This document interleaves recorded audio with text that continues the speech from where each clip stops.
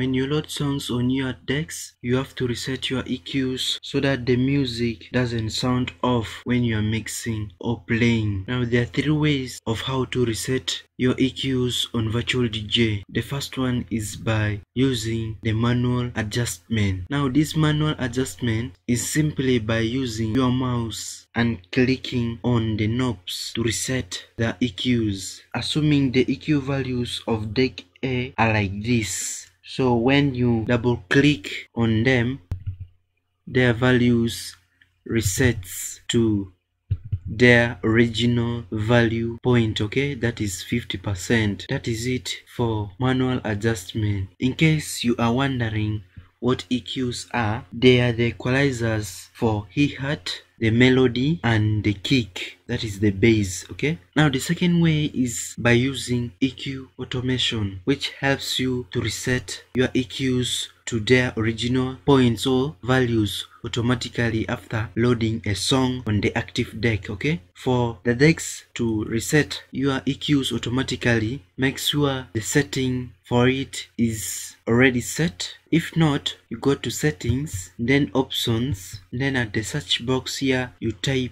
EQ. The second line here says reset EQ on load. This is it. This is a command which makes the decks to reset the EQs automatically after loading a song. Okay, make sure you have checked the yes box. Okay, make sure you have checked the yes box here. Close this window. Let us change the values and we drop another song on this deck. As you can see here, as soon as I drop a song on it, the EQs just resets to their original values. Okay, that is it for automatic EQ reset. Okay, now the last way is by using a keyboard mapping to reset the EQs. Okay, this key helps you to reset the EQs on the active deck. Now to set the mapping for that, you go to settings, then mapping, and choose the key you want to use. For my case, I'll use Ctrl B to reset it. At the axon, you type EQ underscore reset. You can use this mapping and set it for a particular deck. You can add here deck 1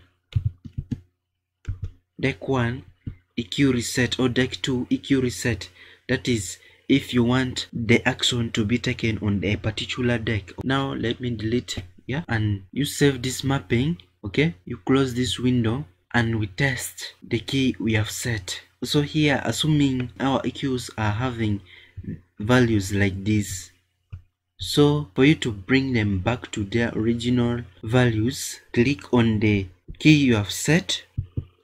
As you can see here, as soon as I click on the key, it resets the EQs. Let me try it again. Click on the key.